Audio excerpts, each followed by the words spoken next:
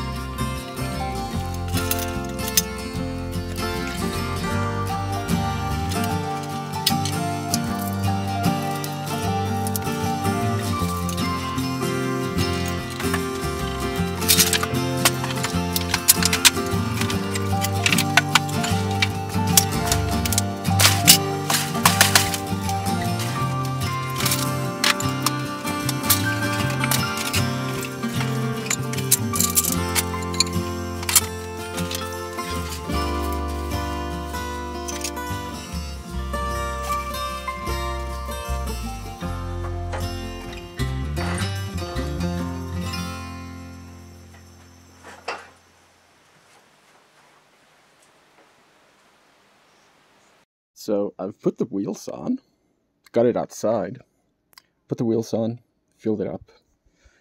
Still leaking, but it's fine. Turned the key and was prepared to pull it.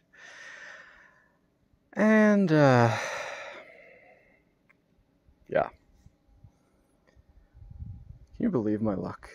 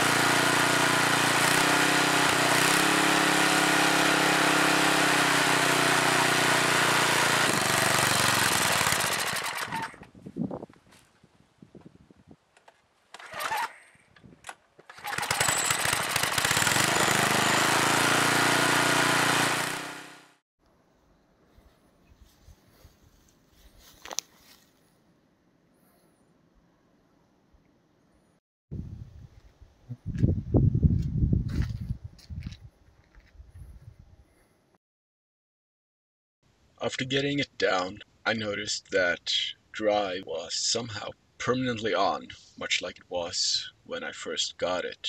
I'm still not quite sure why this happened, but it's something I'll have to look into. Regardless of what I did, the drive belt was super tight on. I'm not quite clear on what's shifted either here or there. My next step, now that the electric starter for the 3 horsepower has arrived, I may just swap it back just to see. Hopefully the throttle control will be a lot easier on the 3 horsepower as well, because 8 horsepower did seem a little too much. Then again, to be fair, the throttle control on this engine is either full tilt or choking out. I don't Anyway, see anything. thank you Do for I feel watching. something though?